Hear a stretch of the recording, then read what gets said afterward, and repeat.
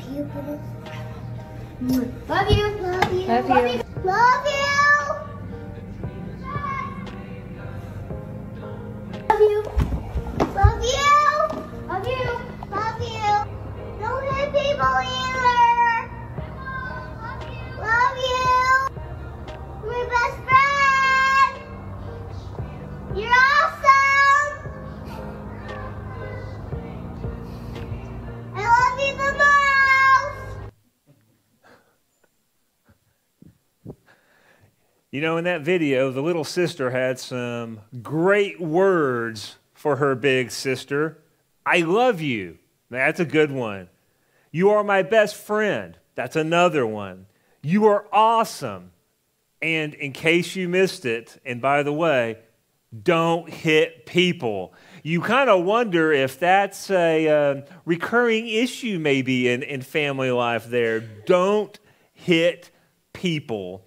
It would be very hard for the big sister or for any of us to miss that point, right? I mean, we will walk away. You will walk away more with that than you will probably anything else I say.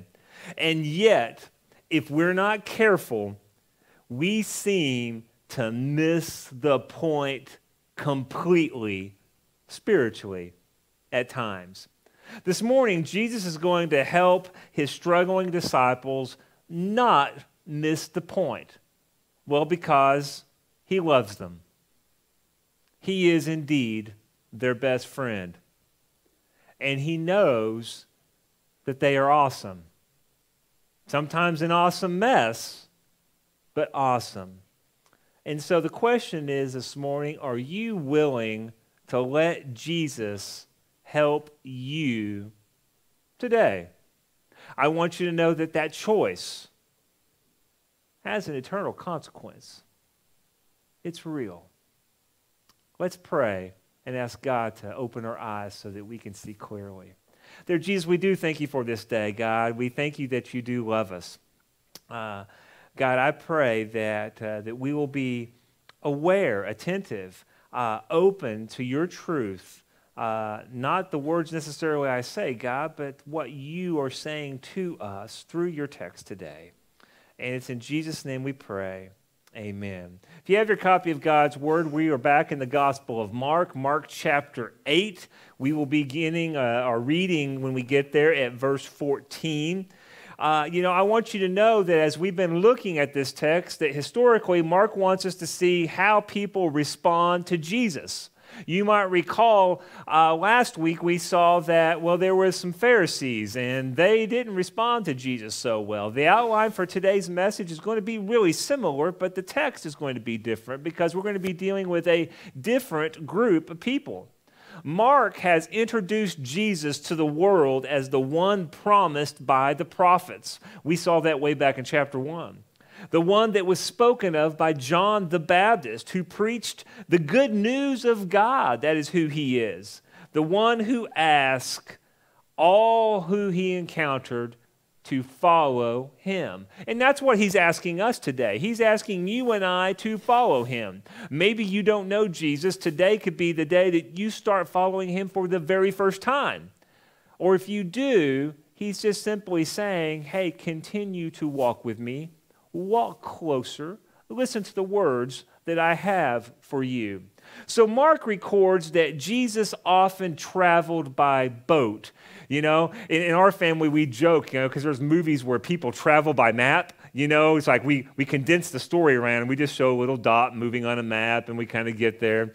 But here, we're going to see that Jesus, if you pay attention, he traveled by boat a lot around the Sea of Galilee, where he performed numerous miracles that physically helped people. See, Jesus went out on a boat and he shared the first parables. He did that to teach them the ways of the kingdom. So he got pushed out on the boat, allowed the natural dynamic there, the water, the beach, to amplify his voice so that all could hear him. Jesus sailed by boat one evening where he stilled a raging storm that came upon the disciples, allowing him to show his complete power over nature.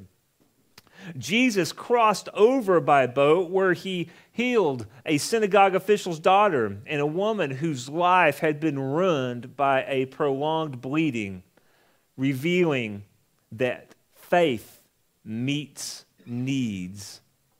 Jesus went away by boat, and after coming ashore, he began to teach the gathered multitude and later fed well over 5,000 after multiplying just 5 loaves of bread and 2 fish, showing that God brings true satisfaction. While food might fill our belly, Jesus will fill our life. He will give us all that we need. Jesus had the disciples go ahead of him by boat, and later he came to them walking on the water, providing encouragement and spiritual growth, what they needed. Last week we saw that Jesus entered a boat and went to the district of Dalmanutha, where he was met by Pharisees who rejected him by putting him to the test and demanding a sign, where, if you will recall, Jesus did nothing. One of the only times that he didn't do anything. Jesus then left the Pharisees by boat and went to the other side, where he will say and do some things today that we're going to read to help his disciples see clearly. Now, I'm not saying that we go looking for secret signs in Scripture, right? That's not what I'm getting at all. But you can see sometimes where there are patterns that maybe there are things that we pay attention to. So Mark highlights these 7 times of travel where Jesus taught his disciples what they needed to know about the kingdom of God, just as Moses had gone up on the mountain 7 different times to give the people of Israel the law of God.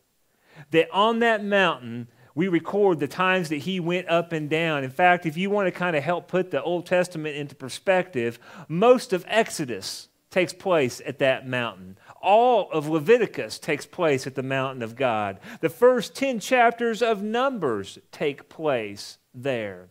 Significant things happened as Moses went up and down that mountain, just as significant things were taught as Jesus got in and out of a boat. Mark has previously shared what happens when some rejected Jesus, when they rejected what he said and did. And today, he will do the same for those struggling to consider the choice set before them in their consequence. So whereas the Pharisees rejected, today we're going to see a group of people who are struggling. They're struggling with, how do I put together what this man is saying? This friend of mine who's saying, this one who has demonstrated all this incredible power, the one that, man, we wonder, is he really the Messiah? And so Mark is going to show us how Jesus is going to deal with that.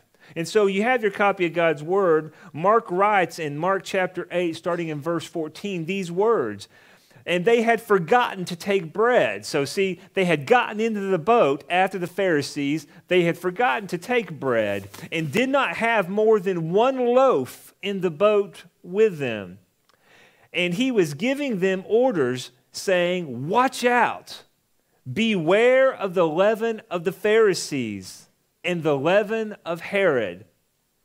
And they began to discuss one another the fact that they had no bread. Yeah. And Jesus, aware of this, right, because he's there with them. I mean, that's a polite way of saying, right? I mean, and so why are you discussing the fact that you have no bread? Do you not yet understand?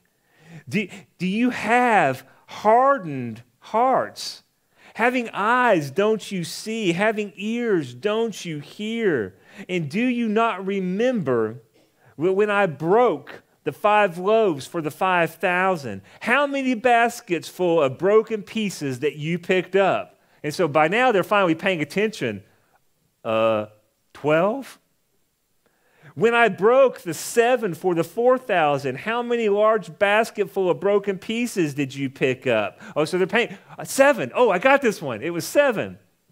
Verse 21 says, and when he was saying to them, do you not yet understand?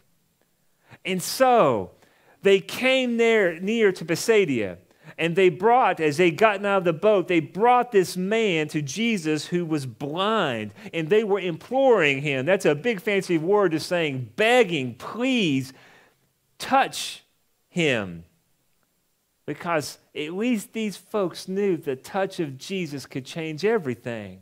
So verse 23 says, taking the blind man by the hand, he brought him out of the village, and after spitting on his eyes and laying his hands on them, he asked him, do you see anything? And he looked up and said, I see men, for I see them like trees walking around. Then again he laid his hands on his eyes, and he looked intently, and was restored, and he began to see everything clearly. And he sent him to his home, saying, do not even enter the village. So, there's some things going on theologically here that are really cool for you and I. Some things that I think will be important for these disciples who are listening. Mark wants us to know the outcome of our choices concerning Jesus. He wants us to know. He thinks that's important. He wants them to know the cause and effect. Last week we saw that they chose, the Pharisees did, to reject Jesus. The result was, well, Jesus did nothing for them. Their lives were unchanged. It was sad. Here we're going to see Jesus helps those who struggle choose what is best. So where he had done nothing for those who had rejected him, here those who are struggling, they're not maybe on the fence, but they're trying to work things out, he wants to help them. I love this because you and I sometimes struggle, do we not? Even if we don't know Jesus, we struggle. Maybe we haven't rejected him, but yet we're looking and we're wanting. The disciples had chosen to focus on the physical and the tangible aspects of their journey, right? Sometimes you and I do that, right? We've focused on the stuff going on around us.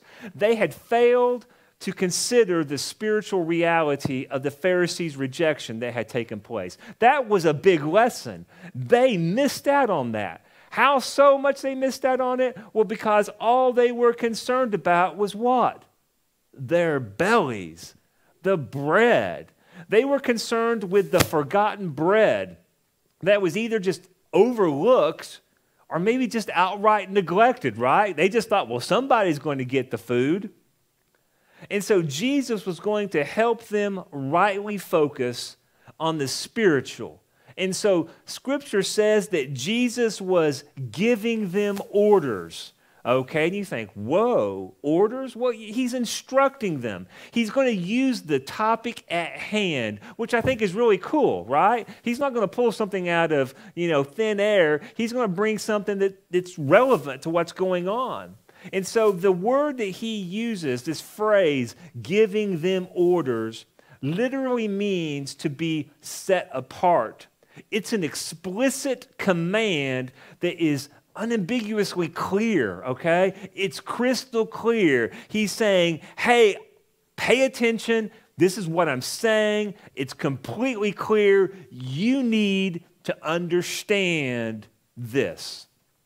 So where the disciples had failed to set apart the bread, Jesus is now telling them that they need to be set apart from the way that the Pharisees and the Herodians, that's the political people, Herod, who was the tetrarch of the area, the ruling authority, Jesus is telling them that you need to live differently than the Pharisees. You need to live differently than the politicians, all right? And he does this by talking about leaven. All right? Leaven is what makes bread rise. And so he's doing that. They were talking and consumed about bread, so now Jesus is going to teach them what they need to know by talking about what they were talking about. Beware of the leaven. Oftentimes in Scripture, leaven is a symbol for sin. It's a symbol for evil because a little part of it can impact all of life. Just as we're told that just a little bit of leaven, right, will leaven or yeast up the entire batch of dough. Just a little bit of sin can impact and fully permeate your life. Those who end up in places that they never thought they would end up in life never just jumped off into the deep end of stupid. They walk there slowly, occasionally, a little bit at a time until, oh my goodness, what have I done? Where am I at? That's why this symbol is often used for sin. And so where the disciples lacked focus, right? Because they're not paying attention to what's going around. It's all about the bread. Jesus tells them to watch out. He tells them to beware. Two words that are really similar, but man, he's wanting them to get it, right? He wants it to be crystal clear. He's telling them to beware of the sinfulness of the Pharisees, of the Herodians. He wants them to see. He wants them to give their attention. He wants them to not just pay attention, he wants them to understand why they need to be different, why they need to change their actions, that they need to be more mindful of the spiritual. See, one of the great lies that we tend to understand or we've accepted is that we try to separate the physical or practical life and the spiritual life. We try to make it think like, okay, there's what I do every day, and then there's what I do when I think about God. There are no two different ways. Everything is spiritual. Scripture tells us that we are either living for God or we are either living for Satan, right? I mean, we will either love one and hate the other. And so all of life is spiritual. And he's telling them that they're missing it, that by focusing on this one thing, they're missing what's going on. And so where the disciples were now a little distracted by what seemed more pressing, right? The bread. Do we have enough? Am I going to get full? Jesus wanted them to see how their behavior could eventually lead, right, to them becoming more like the Pharisees, to becoming more like the Herodians. So as they're here talking about bread, maybe that's that first step of distraction, to where then they start focusing here. Jesus is trying to keep them from ending up in that spot where all of a sudden they look up and go, oh my. So what is exactly this little bit of leaven of the Pharisees possibly? Well, the Pharisees had come to the point where they chose to mix cultural beliefs with the ways of God. It's not that they elevated the way of God. It's that they kind of took some of this and some of this and some of this, in the ways of God, and let's kind of put all that together. We have to be mindful of that. It's God's way above all things. Not that everything in society is bad, but nothing in society is equal with the ways of God. They chose to misrepresent the ways of God by loosely applying his truth. They selectively applied the truth of God. You and I got to be careful of that. We can't just say, oh, I like this part and I don't like this part. I'm going to follow this part and I'm going to pretend that it only works in certain circumstances, right? All God or nothing. That's what idol worship is. It's not all God. It's just a little bit of something else. And before we realize it, it's a whole lot of bit of something else and not so much of God. They wrongly drew distinction between themselves and others. Well, obviously, I'm better than you, right? And so it led people to believe that they could never be good enough for God. Oh, the last thing we want to do is to be so upset with the world around us because it's not godly, that all the world sees is that we're doing this and we're doing this, and they don't think that God loves them and can change them the way he's changed us. Yes, we hold true to the standard of God, And that standard is that God loves them too, and he wills that they not perish, just like he willed that we not perish. Beware of the leaven of the Pharisees. But what about that little bit of leaven of the Herodians, the politicians? Well, that led them to see only their self-interest. And so we got to be careful. Are we only focused on me, what I want, what I can get? That's problematic. They chose to manipulate to further their ways. How can I work this group and do this and do that so that I can get? You know, we got to be careful that we don't bring the ways of the world into, the way that God tells us that we are to live, because God does not manipulate. They chose to base rightness on popular acceptance, popular opinion. I'm here to tell you that just because a majority of people agree about something does not make it so. Might does not make right. 100 people screaming and 1 people saying no does not make 100 people right. It's not about the majority. But yet that's what they did. They based rightness on popular acceptance. They pushed people to rely on themselves or the political establishment rather than God. You don't think we do that? Well, hey, how's your truth doing? I don't care about your truth because I've got my own truth. I mean, we've got an entire society trying to tell us what life really is and when it begins and who can be what and where. It's amazing that we live in a society that says that I can choose to be male or female, but I can't choose to be black or white. I mean, so many inconsistencies, so much weirdness going on. It's not about relying upon ourselves. It's about relying upon God. So Jesus helps those who struggle to avoid greater consequences. Jesus said, beware. Jesus said, understand and pay attention, because he knew they were here and he didn't want them to be there. He wanted them to have a better end result than what they were having. The disciples failed to grasp the help Jesus offered in this teachable moment, because they went right back to talking about the bread, right? Jesus said, beware of the leaven. And then they were right back at it. It's like they didn't even hear him. They weren't even paying attention to what was going on. If we're not careful, we're that way, right? We can hear the truth of God. We can read the truth of God. We know it, and we can say, but. And that's where the disciples were. And so Jesus now, he's going to get their full attention. He's going to ask them a series of 7 types of questions to correct their behavior, to bring an end to their struggle. As Moses had gone up on the mountain, as Jesus had taught from the boat, each 7 times to completely share and provide the people what they needed, Jesus now is going to offer a complete guide for the rightful correction of those who are in error. And so what's he do?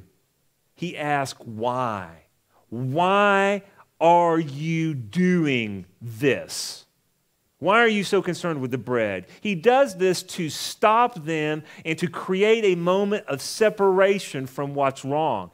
Hey, we're going to draw a line right here. We need you to be in this moment. Stop. That's where correction starts. He asks them about their understanding. He calls them to consider the possibility that something needs to be different. Hey, have you thought about this?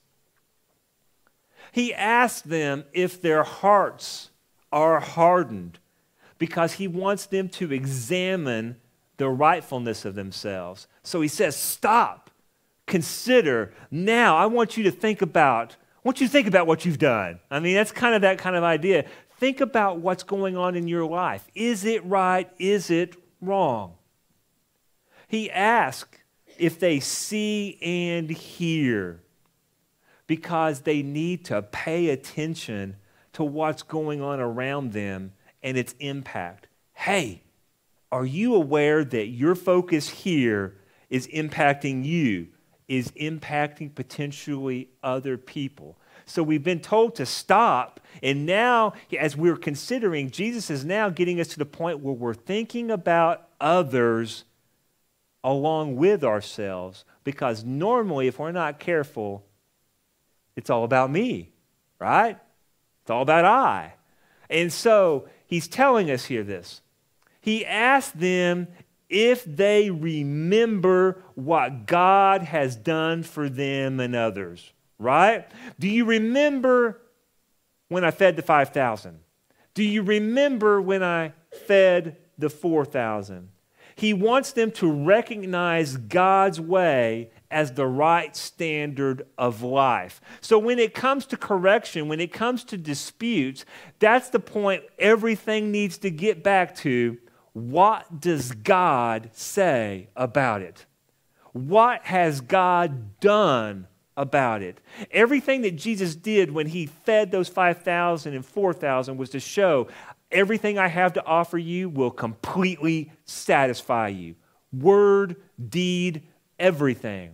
And so now at this point of correction, he's saying, consider the nature and the truth of God. Where is your heart with that? How is that impacting other people? What are you considering it?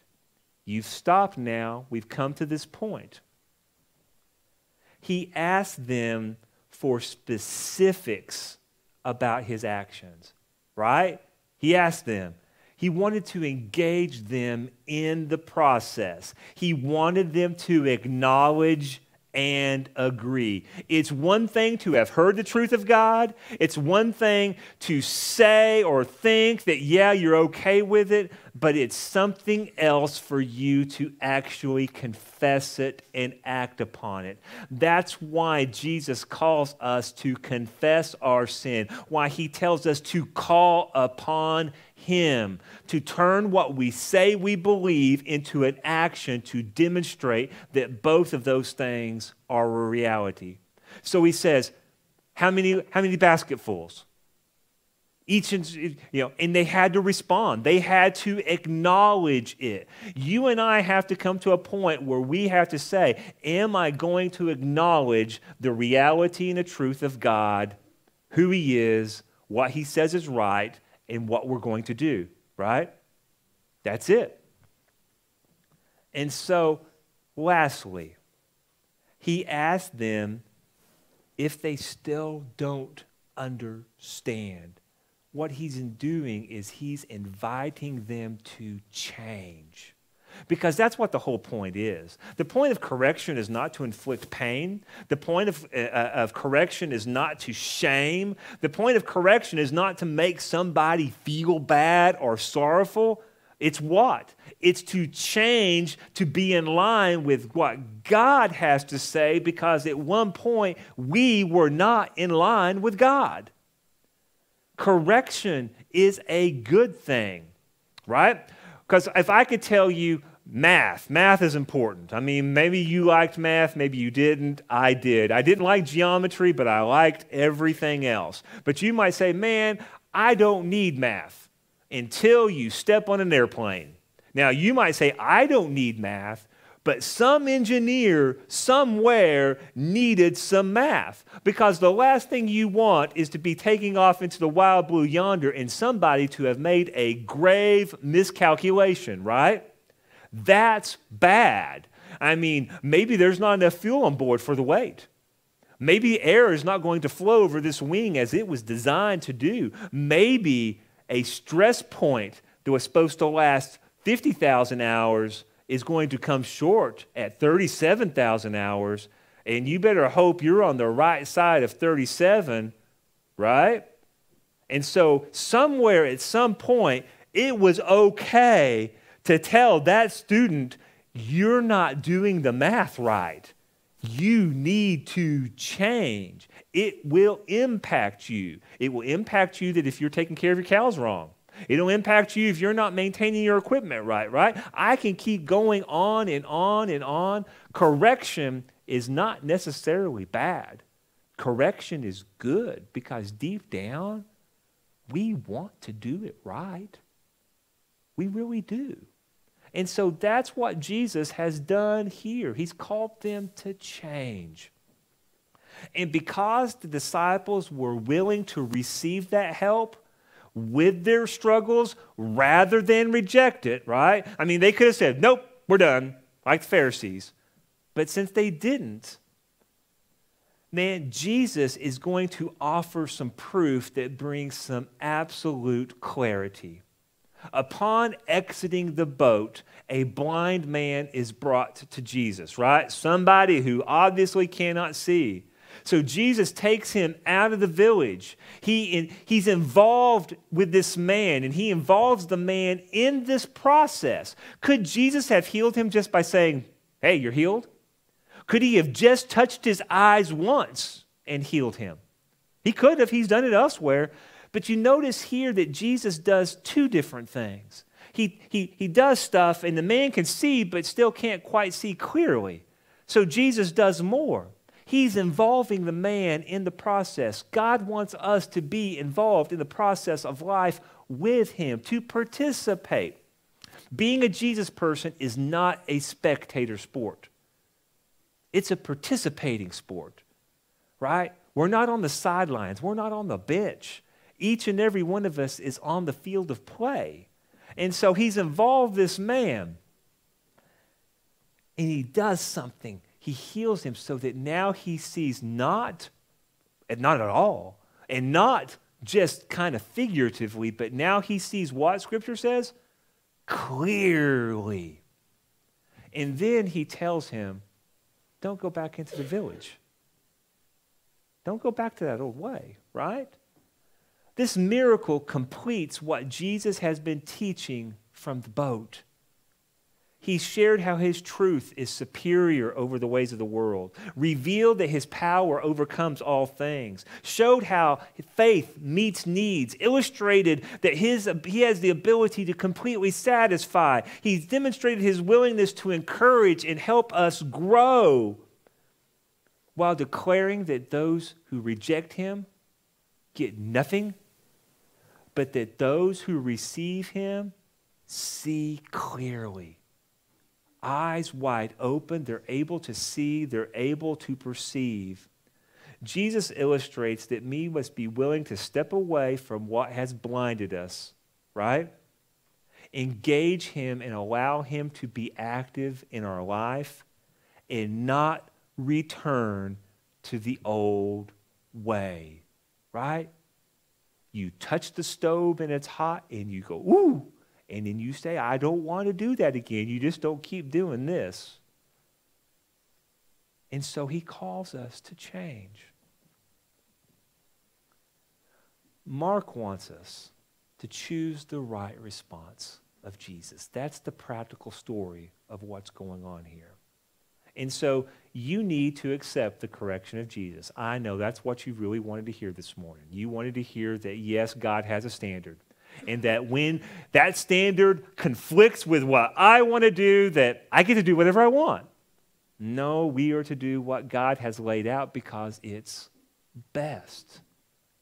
And so what I'm going to tell you is, don't get mad that Jesus is correcting you. It's not his fault. It's whose fault? It's our fault. It's our fault. But you also need to realize that correction is a demonstration of love, not the fact that Jesus just wants to get angry. Listen to these words from Hebrews chapter 12. Scripture says, and have you forgotten the encouraging words God spoke to you as his children? He said, my child, do not make light of the Lord's discipline.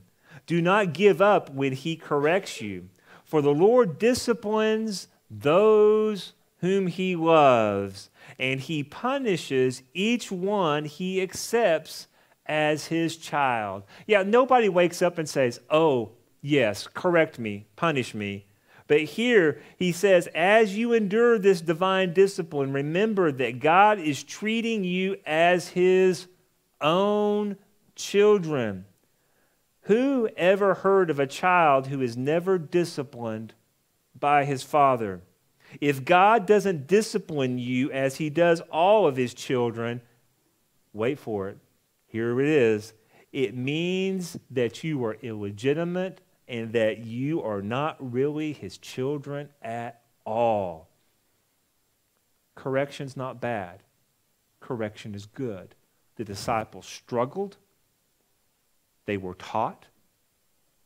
Jesus corrected them so that they could see things clearly. And they did, and they moved on. Next week is going to be an amazing week where you're going to see what it's like when people get it. Here, they made the right choice. Lastly, you need to let Jesus open your eyes so that you can see clearly. Maybe today you can't. Don't remain darkened in your own understanding. Don't be excluded from a life with God because your heart is hard. Instead, take this opportunity this morning, this opportunity that Jesus has provided you, and ask him to save you. Are you willing to tell others that Jesus can be in charge of your life and that you are persuaded that his way is the best? I mean, that's pretty much a Brian version of Romans 10:9 right there, right? You're persuaded, you have faith, you call upon him because you have a need. I mean, Romans 10:13 just basically says, if you ask, he will save you. I mean, that's how complicated it is. Not complicated at all. And then eyes open. I want to ask you to bow your heads and close your eyes this morning. Give you an opportunity to respond. Maybe you're struggling today. Hey, you don't have to struggle anymore. I'm not even here to tell you that the struggle is bad or that the struggle is wrong, because the struggle has brought you to this point. The struggle has given you an opportunity to hear the truth of God. The struggle has given you the opportunity to respond. Now, to continue to struggle, yeah, that'd be sad. You don't have to. The disciples were struggling, but they let Jesus help. You've seen that Jesus teaches, he corrects, man, and he provides the right thing for you to see so that you don't miss the point. Examine your life.